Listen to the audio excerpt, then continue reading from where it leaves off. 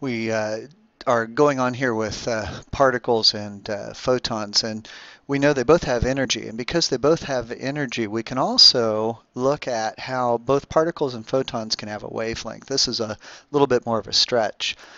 For a photon, we know that the wavelength is equal to the speed of light divided by the frequency. That's pretty easy. But for a particle, it's a little bit more difficult. We know that electrons are actually particles. They have a little bit of mass, not much, but they do have a little bit of mass.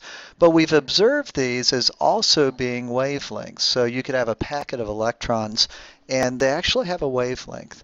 So for a particle which has actual mass, the equation does still work, where we can say that the wavelength is equal to Planck's constant divided by the momentum, where the momentum for a particle is just mass times velocity. So this is what we call the DeBroglie wavelength, and everything has a DeBroglie wavelength as long as it has mass. On the next slide, we'll look at that a little bit. We can confirm this through an experiment called the Davison-Germer experiment. They verified that electrons, as we were just talking about, do have wave properties because they diffract. If you remember in the diffraction experiments that we've done before, you have a slide, and in that slide you've got all these little lines that are very, very close to each other. And if you pass light through that, you actually get a pattern on the back wall.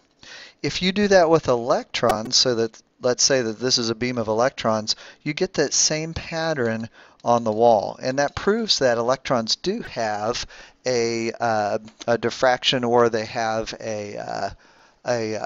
oh shoot, they have wave-like properties. So electrons are shown on a nickel surface, and that acts like light, and they act a lot like light in order that they diffract, and you see that interference. So you see these bright dots on the wall if you pass it through a nickel surface.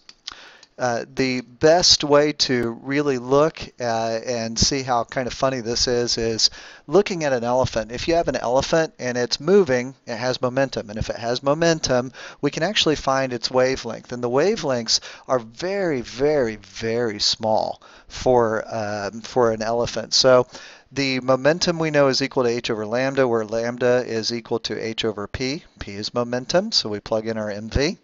And this is the equation for the de Broglie wavelength.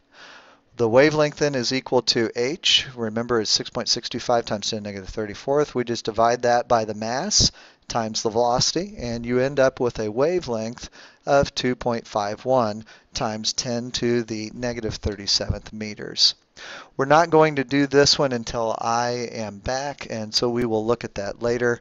But you do now at this point need to work on the rest of the problems that are in the homework packet.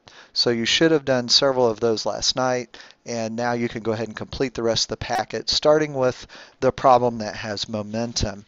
If you actually look at your packet, you'll notice that you should have gone all the way through number 32 before, and now you can go to number 39. Go ahead and do 39 all the way through number 66. You'll have to look up the masses of the electron and the proton, and then for number 66, the ratio of the wavelength of the two is very easy to do. We'll have to find those wavelengths. Other than that, that's it. If you finish all those problems, please go ahead and work on your AP problems. You're going to find those to be a little bit easier now that we've gone through the entire section. You want to do as many of those as you can have time for. And that should be the end.